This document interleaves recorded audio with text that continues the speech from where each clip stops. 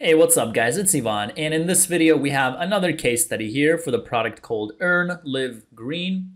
And this campaign is by Eric. Eric, thank you for letting us use your campaign as a case study. I'm sure it's going to be super beneficial, not only for you, but for everyone else watching.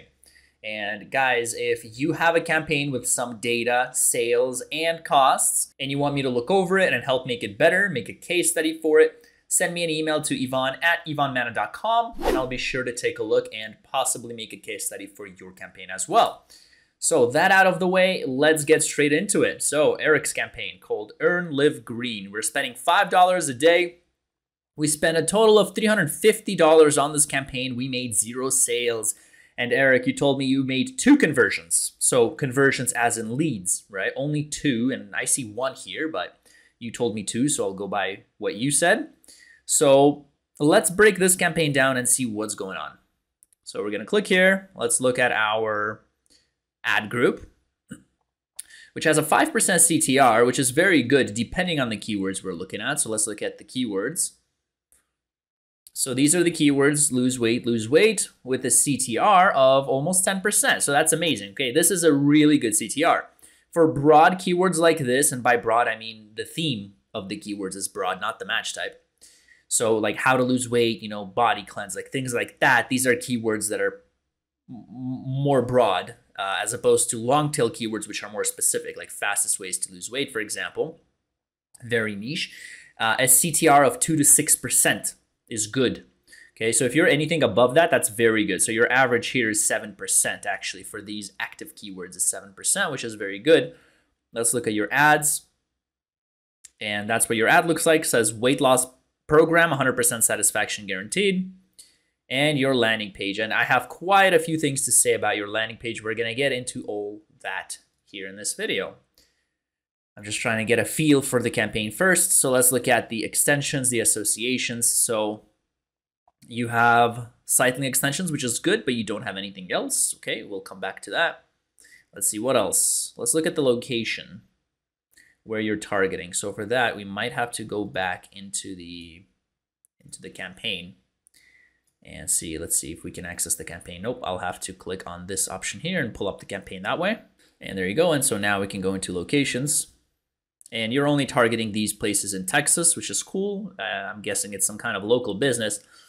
However, my question is, if you are collecting emails, and if this does seem like an online offer, why are you only limiting it to Texas? So the answer might be that maybe it's some personal trainer or something that you're collecting emails for, in which case it makes sense. You want to be in the surrounding area. But just something for you to think about: if you're collecting emails, you could potentially collect emails from anybody in the world, right? Or at least, let's say, all of the United States or all of Canada, and then maybe email them more information. Or if not, email them this offer, this specific offer. Maybe you can email them other products, right? Not necessarily this specific one. But once you have their email, you can do whatever you want with that email list, assuming I'm talking about good things, not spamming them and scamming them, right? So that said, as we usually do, let's go from top to bottom. So let's start with the ad. So weight loss program, 100% satisfaction guaranteed, get started now. So it has a really good CTR, okay? So you could test other things for sure, but I don't think this ad needs major changes. I don't think you have anything wrong here. The only thing I would say is you have way too many ad variations here. So what I would do is I would make one ad with only 3. For example, 1, 2, 3. And then I would pin them. As you see in my other case studies, I would do, pin 1, position 2, position 3, and then everything else I would delete, okay? Because you have no idea which of these do better. You have no idea. So you delete everything. You keep only 3 that you like the most, and then you're going to save ad, and then you're going to duplicate this ad. You're going to click here. You're going to edit. You're going to copy ad. You're going to paste the ad, and then on the new ad is when you can make a change. So instead of, for example, this one that you like the most, for example, get started now, you're going to replace it with, I don't know, let's say this one, lose weight. And make sure it's the same pin. So if this was pin 2, then for your new ad, you would replace it. You would delete that and you would make this pin 2, for example, right? That's what you would do. And that way you'll actually be able to tell which ad does better. Because right now you can't tell. If you look at view asset details, look at this. Look at your combinations. I mean, you have dozens of combinations, if not hundreds. because you have so many and you have no idea which of them works, right? Google is not going to tell you which one converted the best. You have no idea. So that's why, like, even here, it just shows you impressions. So that's why I would suggest you just select 3 headlines that you like the best. Let's say the keyword in position 1, call to action in 2, and description in position 3. And then in the second ad, you can replace one of them. And that way you'll be able to see what works, because right now you have no idea, right? So that's one thing. In terms of your actual words and stuff, I mean, that looks good. I'm not sure about... So the other thing is you want to make sure like you pin some things, because for example, I don't know if you want this showing up in position 1, because it might get started now, you know, in position 1. I don't know if that's ideal, because if people are typing in how to lose weight and the first thing they see is get started now, it's like they don't know what it's about, right? So you might want to pin some of these, like weight loss program. Maybe this one you want to be in position 1, because that's what it's about. 100% satisfaction guaranteed. Maybe this one in position 2. Like you don't want this in position 1, right? You don't want it to say 100%. If people type in, I want to lose weight quickly, how to lose weight quickly, and your first thing says 100% satisfaction guaranteed, they don't know what it's about. They have to read more to figure that out. So I would definitely pin some things here. And your website. So I know that you're using GetResponse, it looks like here, and you haven't bought your own domain, it appears. I would buy my own domain. I would spend, like, you don't have to even spend a lot of money. You can spend $2 on a domain that doesn't end in .com. It could be, I don't know, earnlivegreen.co, you know, because that's your product, so you can do that, right? Or if it's not your product, you can do, I don't know, healthyliving.co or whatever. It doesn't have to be .com. Then you could buy it for $2 per year. Super cheap. If you do want a .com domain, which is what I do recommend, then you can spend, I don't know, $10 a year. So it's still worth it, and it gets you a .com domain. So I would do that just because this doesn't look super pretty. You know, for people that are detail oriented, that because this thing does stand up, right? People do look at the website URL. They do see where they're clicking, and this seems a bit off. Like it's like, why is it so weird, right? Why is it like that? So just something for you to keep in mind. So A, I would potentially change the URL. B, I would just reduce these. That's too many variations. In terms of the actual content, this doesn't look bad. This looks pretty good, and your CTR speaks for itself. So you have a high CTR because the ad is good. Now, if we go to extensions, I would definitely suggest that you do extensions. So you only have 2 site link extensions. You can add at least 2 more. I think Google shows 4 to 6 site link extensions at a time. You can take that to your advantage. Do 2 more site links. You can do call out extension. You can do structured snippet extension. You can do, well, these are the 3. Microsoft also has action extension, which is good. So at least site link, call out, and structured snippet, you can definitely do. If you want to do price or promotion, like, hey, limited time discount, you can do that as well. So just something for you to do. I mean, it's going to increase your CTR even more if you do it like this, right? If you add more extensions. So add extensions, reduce the ad copy in your ads, and change your URL is so far what I would suggest. In terms of keywords, you have good keywords. You have some long tail keywords, and they're exact, and they're doing amazing. That's an amazing CTR, 10%, 10% CTR. Very, very good CTR. I would just potentially add more keywords so you can test, right? Because you do have here, let's see. Okay, so you don't even have any conversions from these keywords, right? So you would add more, and then you would test which ones do better. You're basically paying for data, okay? But in general, with the keywords you have now, there's nothing wrong with them. The keywords are great. They are long tail, you know, except something like this, but that's okay.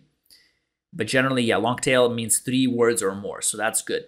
In terms of location, I'm sure you know what you're doing. I'm sure you're targeting those few areas in Texas for a reason. So I'm not gonna tell you to target anything else. So let's go into now our landing page. Right, and by the way, before we go into landing page, I would set up tracking successfully. So I'm not sure if you set it up, like you set it up here with Google.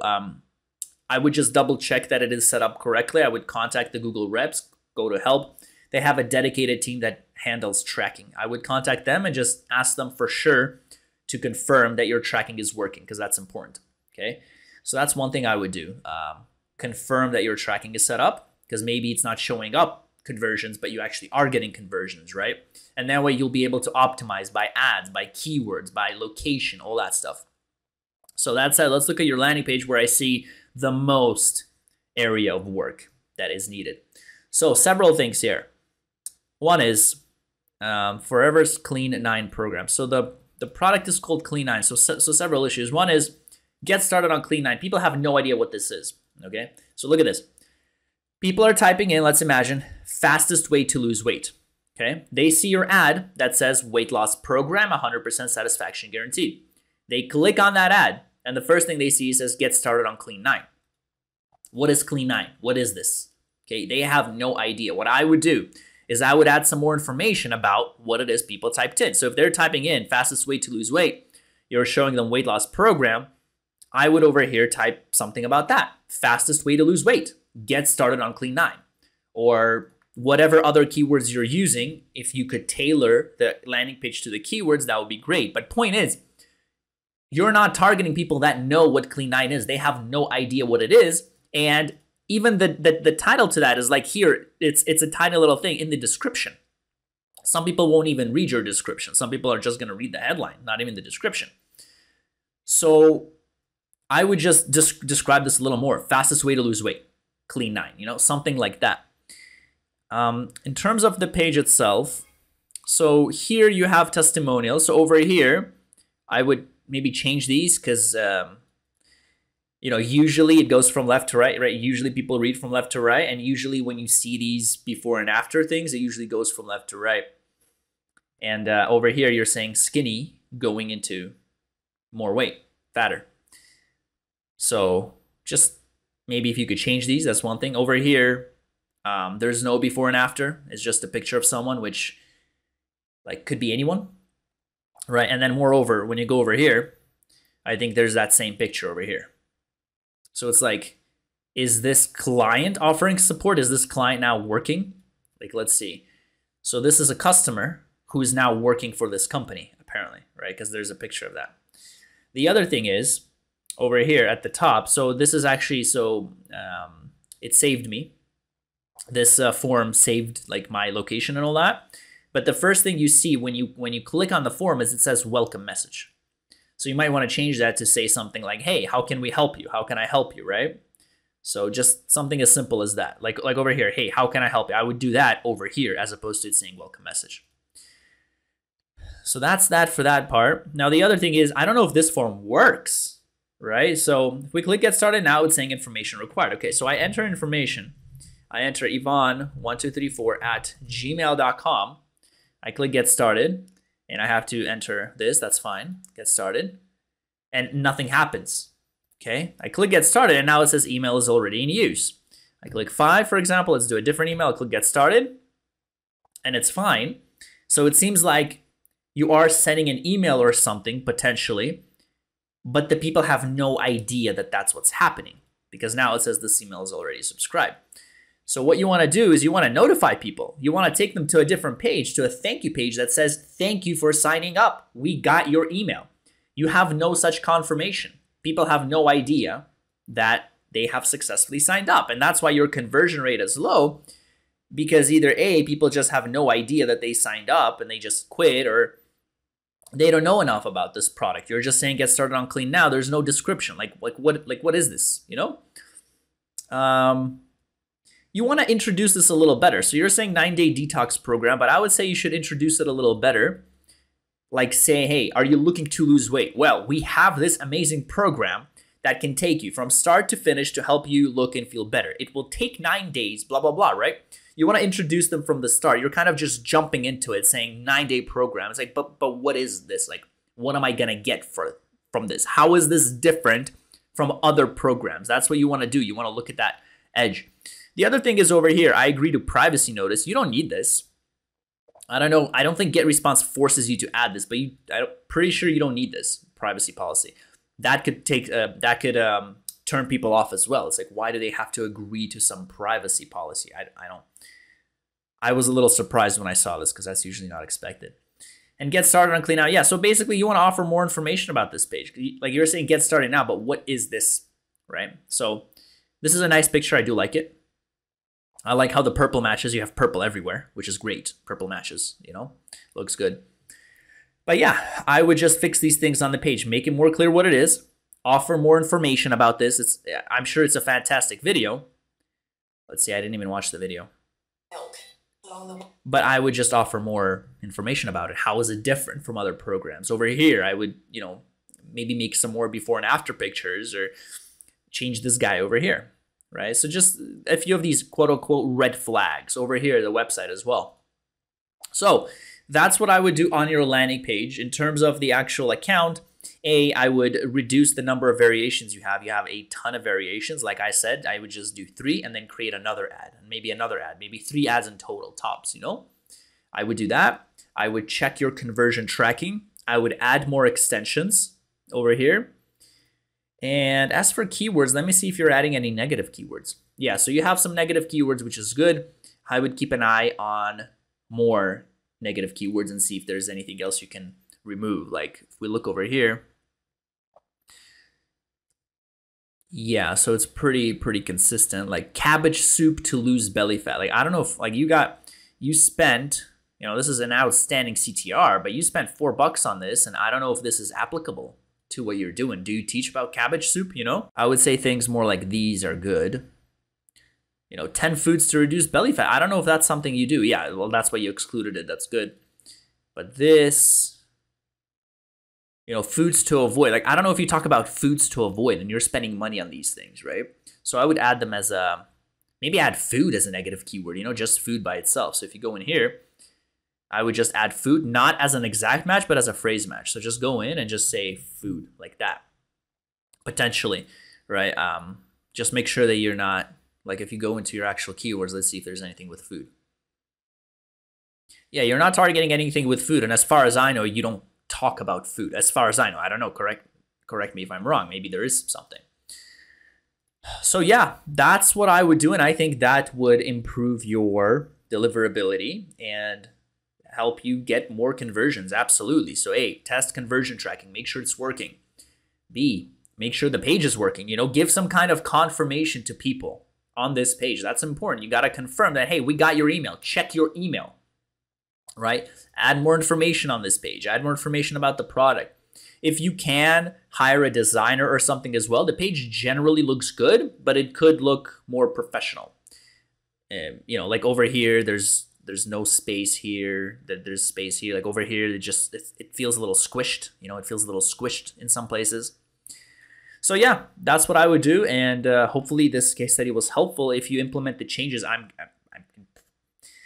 99.99% certain you're gonna see better results. I'm that certain, because these are pretty big, pretty obvious changes. If you guys enjoyed this video, I invite you to check out my YouTube channel, youtube.com/Ivan Mana, where I teach you guys how to make money online. I have a bunch of different case studies, podcasts, interviews, just different ways to help you guys. And if you want to take it a step further, I do invite you to check out my training courses at ivanmana.com/all-courses. I have 7 courses right now on different paid ad networks, on different, you know, ways to make money online, and you can learn more about each course. As you click on it, you will get a syllabus of exactly what I cover in each course. So, and then I have some free resources, of course, as well, and you can become an affiliate, blah, blah. But yeah, I invite you to check out my site and my courses, and I'm sure you're going to find value. So that is all for this video. Thank you guys for watching. I will see you in the next one.